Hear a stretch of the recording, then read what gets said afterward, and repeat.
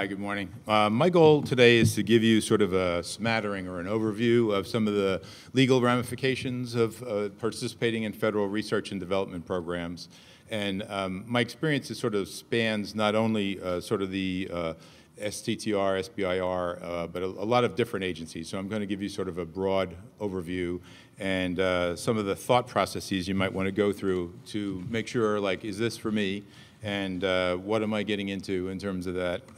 I will observe that oftentimes a VC looking at some of the terms and conditions in a typical government R&D situation will pause and have some consternation about certain clauses, not realizing that while on their face they seem threatening to an investment, they really either have never been implemented or they don't really pose a real threat. So sometimes you can look at these things and get a little bit overly worked up. And so my hope is to give you sort of a general sense of things. In terms of the overall concept of federal dollars in R&D, it's really a sort of a bargain, a public contract between you and the federal government, and each side is getting something out of it. And in general, with regard to the federal government, as we heard, there are some public interests that sometimes are either underserved or that need to be advanced, such as augmentation of defense, public health, food and energy supply, national security, support for, that is the primary driver, and oftentimes that's the deliverable subject matter where this is what they want. There is also an underlying goal of almost all federal R&D, which is to support U.S. technical supremacy and in a manner that doesn't violate some of the World Trade Organization agreements that we have. In other words, some governments can sort of put on illegal subsidies to have their national companies compete in the marketplace. And so we try to balance that to make sure that we are abiding by our WTO obligations, but at the same time making sure that our companies are sort of advancing and the technology stays at the forefront of things. Underlying all of this is the creation of U.S. jobs. Really, there's a big theme here in almost all instances where there's very much of a desire to augment industry and our either industrial base or our capabilities of delivering responses to threats. There are also balance of trade considerations where if our companies have technologically advanced systems that, our sales abroad would be augmented. And then, of course, the particular applications where maybe the government needs something, in most instances, like, for example, National Science Foundation, that would not be the case. But many agencies are seeking a particular thing that they want to accomplish. And so that's the federal bargain side of things. And then as far as the private contractor or awardee or grantee, the way that most federal R&D programs are structured is you actually get to own the IP that you create with the assistance of the federal government. You can elect title to inventions that are created, which are called subject inventions, by the way, and I'll get into what that means in a moment. You get to take your existing technology and actually get funding or facility assistance or some other kind of aid from the government in terms of moving it along, advancing it, and without diluting the equity in your company. You get to support your scientific staffing and cover your overhead between chargeable projects. You also get performance experience and can begin building some past performance record that'll give you opportunities for further government work, all while you're keeping the lights on and advancing your company's interests. So how is it structured? I'll just give you a very brief sort of history. About World War II on to around 1980. The general rule was the government owned anything they funded. In other words, the patent ownership provisions would vest the ownership in the government, and that was a public patent. Anyone could use it, and as a result, VC monies just sort of said, well, if anyone can use that, why am I going to pour my investment in here to try and bring this technology up when the next guy down the street, because it's a public patent, he can practice it too, and I'm going to be undercut and I'll lose my investment, so no, I'm not going to do anything. So a number of studies came out in the 60s and in the 70s, and it took Congress a little while to warm up to the idea that that's not a good model. You need to leave title with the contractors who are best able to try and commercialize something and to kind of let the government have a fully adequate license rights so that it can do what it wants with the technology when it needs, but really let the government, the contractors, have the commercial marketplace to themselves. In other words, that they would be able to commercially exploit what they learned and what they developed in the context of the procurement program. So there are elaborate regulatory schemes that are set up. You know, because I flew here, I didn't carry my books with me, but I mean, there is a federal acquisition regulation, which is in about 6-point, type that's probably that thick, single-spaced, and another one just for the Defense Department, which is a supplement to the first book, just dealing with the DoD regs. And so you've heard references to FAR, and I just mentioned the DFARs. Those very elaborate, very 20, 30 years of procurement learning baked into those books, largely focused on the procurement and contract arena. But there are similar concepts that are reflected in lots of different other types of agreements. One of the other ones you've heard was an other transaction, which is sort of a more flexible instrument where you don't have to abide by a lot of it's more negotiable. And so that's sort of an expanded authority that many agencies have been granted. But then we have, cooperative research and development agreements where there's really no funds exchanged. It's just each party comes to the table and is either cost sharing or in-kind contribution sharing in some fashion or another to accomplish a goal. There are cooperative agreements, such as Tyler just mentioned, and grants. And so there's a work for other agreements. There's a whole array of types of government R&D agreements. Some of the concepts I'm talking about are going to be applicable to many and or most of them, but also not to all of them. So just to be mindful of that. In terms of allocation of rights, how does it work? Well, the general outline is that the government retains a non-exclusive, irrevocable, fully paid up license to practice any subject invention or have it practiced on its behalf throughout the world. And in other words, that's the license right the government retains. And they get unlimited rights in data that they've called for as deliverable and or software that they've asked to have developed. They also retain certain what are called march-in rights, and this is bolded in here largely because it's overemphasized, I think, with regard to VC concerns. March-in rights says that if you, in the end, don't really commercialize the technology, you're not making a commercial go of it, you're not attempting to kind of create jobs, stimulate commerce, et cetera, the government can come in and say, we want you to license some others in different fields of use, or we want to replace you. And while that sounds very scary to people who may make an investment in a company, the government has never really exercised those. They've threatened a couple of times, like during the AIDS crisis, when protease inhibitors and such, the pricing on them was so expensive, they rattled the sword that we were going to exercise those. But what happened is things got adjusted, and that never has happened really, other than just a few times of threat over a 20-year period. By the way, this is all in what's called the Bayh-Dole Act, as many of you may be familiar with that term. My own view of that statute is it's probably one of the best examples of bipartisan cooperation and one of the most successful statutes I've seen in my time in practice, where it really has changed pretty much everything in the way that government did business with IP and R&D. And so here are the three categories on march-in rights. And while I did say they've never been exercised, the one thing I will mention is, there have been some recent examples with regard to the EpiPen and markup of 7,000% on another drug, where people started making noise on Capitol Hill again about, like, well, maybe we need to be more aggressive about this, maybe we need to kind of commandeer some of these things. And so those instances tend to come and go and flare things up, but at the moment I don't anticipate any change. So the good news in terms of non-dilutive funding is the Fed tech dollars, you can research a new technology, advance it. You get title to IP, it vests in your company. There are certain things you have to do.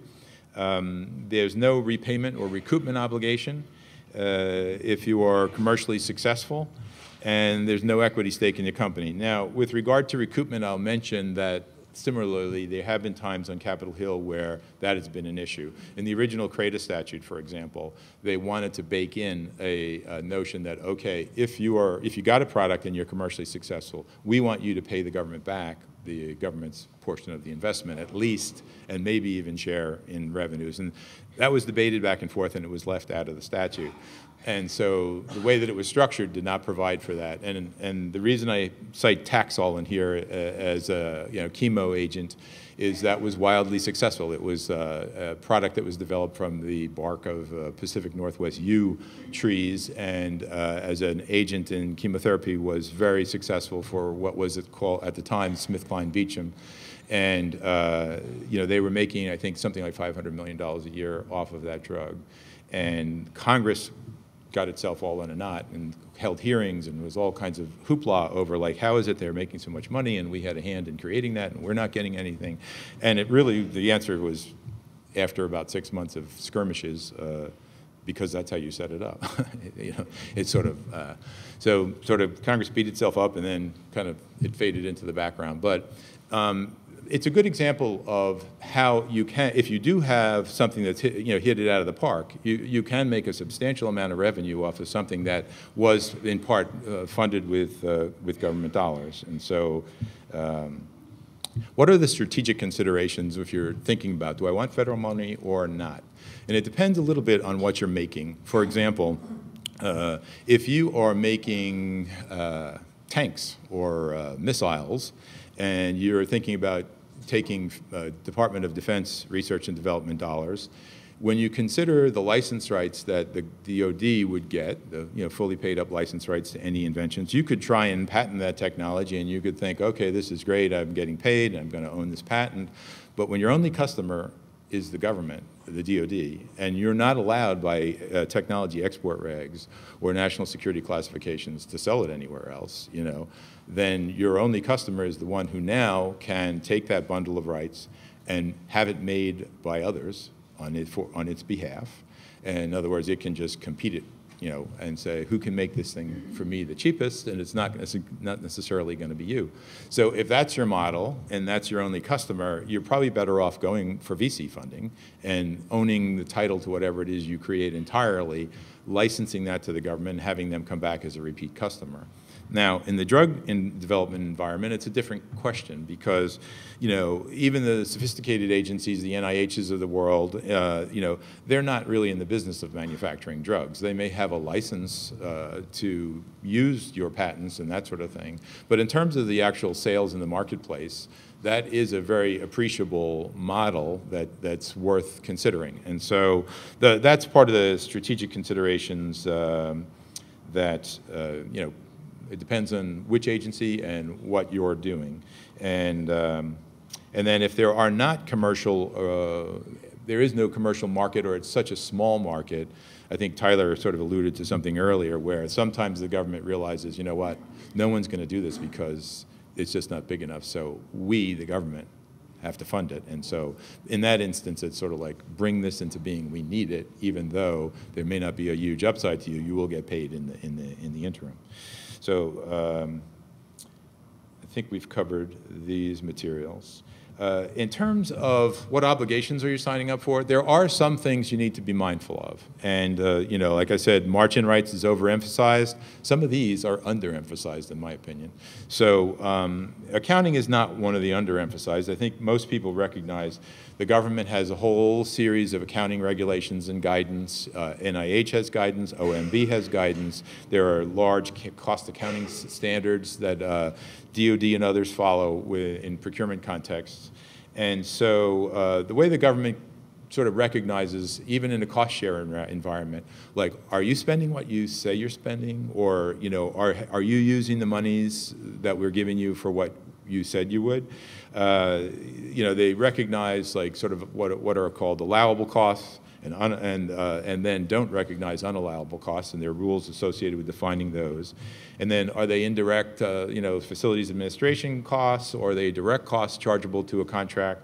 And that's sort of those are the definitions they use. And then there, like I said, there are a series of other rules. There's some compensation caps, and then some audit rights that you're signing up for, where the government, you're basically saying, yeah, you can come in, take a look at my books, make sure I'm spending it the way I said.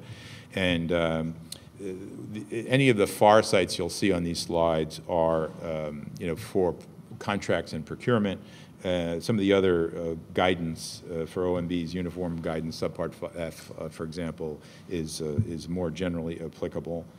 And again, so when you're thinking about this, one of the things you want to think about is, do I have a system in place that would be adequate to meet these requirements? Am I going to be out of compliance the moment I sign the contract, or do I have something that I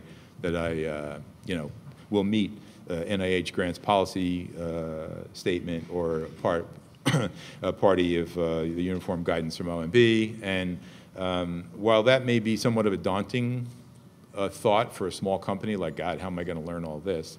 The good news is there are lots and lots of vendors and providers, law firms, who can tell you yes, no, maybe, and kind of walk you through that relatively inexpensively and relatively easily, because it's just something that once you know it, it's sort of not as complicated as the morass of pages initially suggests that it might be.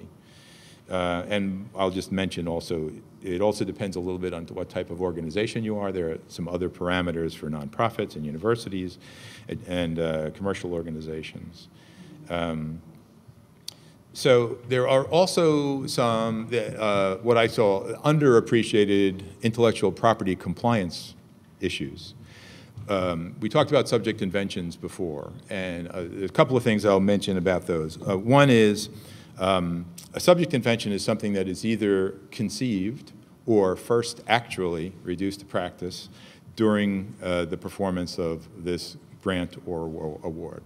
And obviously conception is easy to know. You say, okay, I came up with this idea when I was doing it, or I actually had that idea beforehand. That's a clear dividing line. What most people get tripped up on, though, is the first actually reduced to practice. So you have a concept, and there's many contractors or grantees who think, you know what, I'm going to outsmart the system, and the way I'm going to do it is, I have my concept, I'm going to, like the day before I sign the federal contract or grant, I am going to file a provisional patent application on this idea. And that is a constructive reduction to practice under patent law. Well, that's true in the commercial world of patent law. But in my world, which is the sort of the federal R&D area, that's not true, because the filing of that provisional application, if the thing has never been made and you're using the federal dollars to bring it into being for the first time, that is a first actual reduction to practice. The rules concerning constructive reduction that's applicable in patent litigation commercially don't apply, and you will have a subject invention created under the program in which the government will have those license rights we talked about. So other minor obligations is, if you do have a subject invention, you have certain obligations to report it to the government. And there are now electronic, like iEdison and other systems for notifying the government, providing easy kind of reporting, usually from 60 days from when the person in your organization who handles patents is aware of this thing. You're supposed to kind of tell them, hey, I think we got one. Why is that important? Well, it starts the clock ticking on other obligations. Like your title ownership is usually derived from an actual election of title. So you actually affirmatively make, hey, that invention I reported to you, I'm going to elect title to it. And then there's also an obligation to file a patent application within a certain period of time after that. All of that seems very innocuous, and it is, and it's real easy, and it's not very draconian. But there are some things that can happen if you aren't in compliance, or you don't have somebody kind of looking over the shoulder, making sure this stuff gets done. And I'll tell you what those are. Okay, one other obligation I didn't mention, which is you have to insert in the early paragraphs of your specification of your patent application a statement of government sponsorship, which identifies the contractor grant number and the agency involved, so that if anybody wants to go back and find out what are the government's rights, they can go and find that thing and look at it and figure it out. And then post-filing, there are some utilization of the invention reports that goes back sort of to the partly to the March-in question, but mostly because the government likes to be able to look at metrics and say, okay, yeah, we've had this many successes. This stuff is out there in the marketplace. It's making its way out there. It's not just sitting on a shelf anymore. So if you fail to report a subject invention, you fail to elect title in a timely fashion, you actually can trigger some remedies that are unfavorable, such as the government can then claim title to the patent. So in other words, you may think, yeah, I filed it. It's got my inventor's names on it. I didn't put the government rights statement in there. That was like an oversight, and I didn't give timely notice, et cetera. But you can get into a situation where the government says, you know what?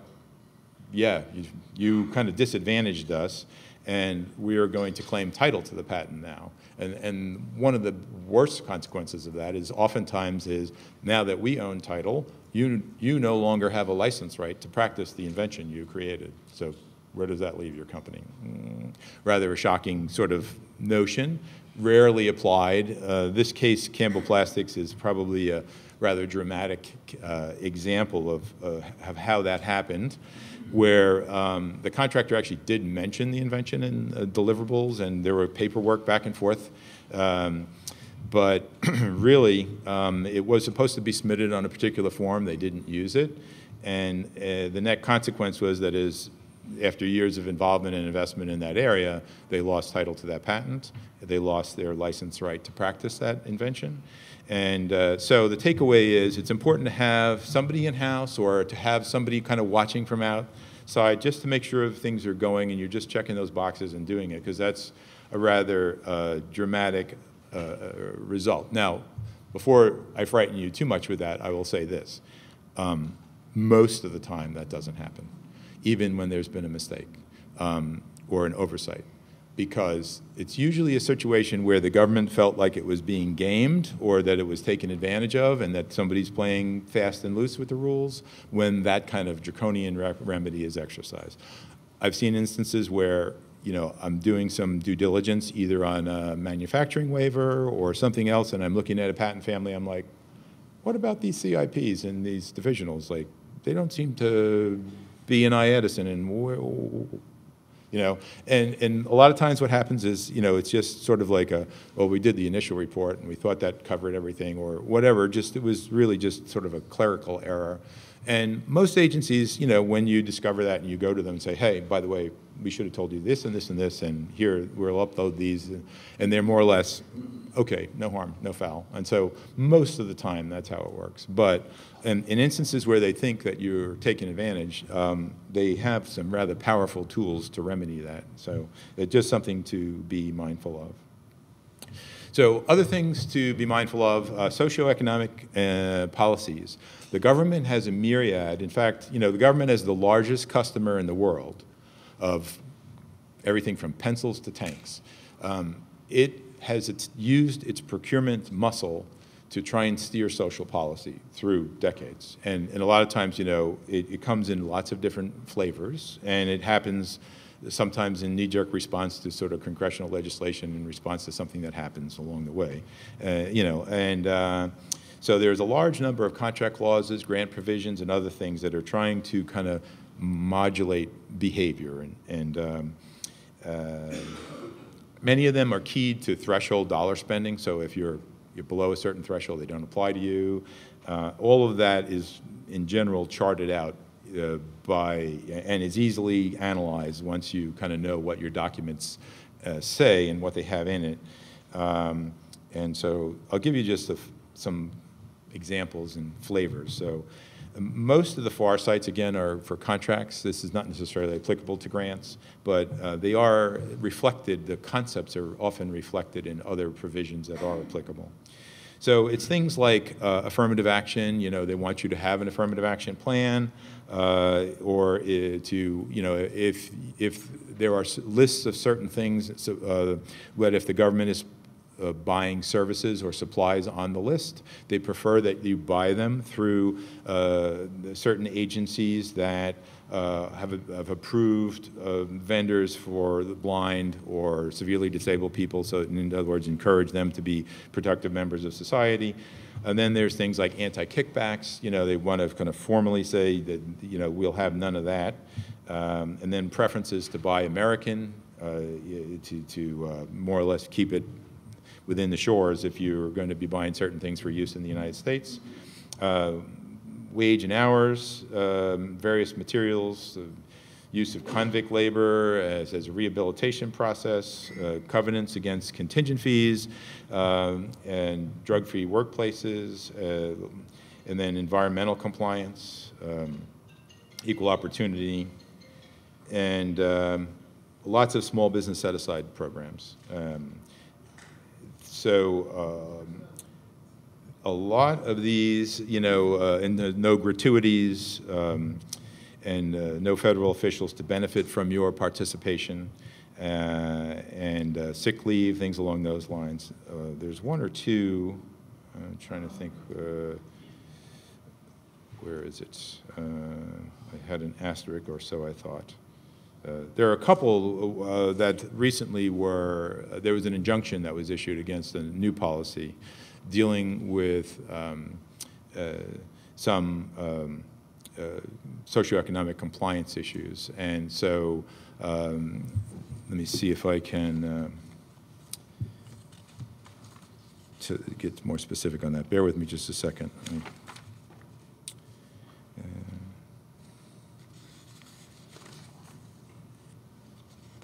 Yeah, fair pay and safe workplace. In October, the Eastern District of Texas issued a nationwide preliminary injunction against some of those policies, but there are still wage statements and such in terms of informing the government of what you're paying people that are still required to be submitted effective January 1 of this year, 2017. So that gives you a sense of like lots of different socioeconomic policies are reflected in some of your obligations, and it's just a good idea to check to see what they are and what they mean and whether they apply to you. What happens if you can't comply with those? You can be audited by the Federal Contract Compliance Programs Office. You can get a corrective action plan. You could have your agreement terminated. You could get a negative past performance evaluation, which would impact your ability to get future work. And for flagrant violations, such as kickbacks and things along those lines, you can get suspended and debarred from ever doing business with the government for a period of number of years, not only your company, but oftentimes personnel in your company. And the other thing is inaccurate certifications that you're in compliance can be false statements under criminal civil penalty rules. And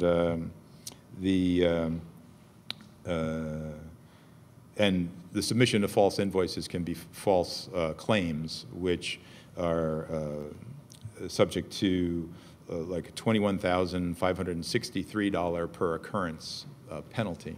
And that would be each invoice over a long contract. That could be a lot of invoices multiplied by $21,000. Those numbers add up pretty quickly. So it's a long way of saying it sounds scary, but really it doesn't take much to just kind of be in order.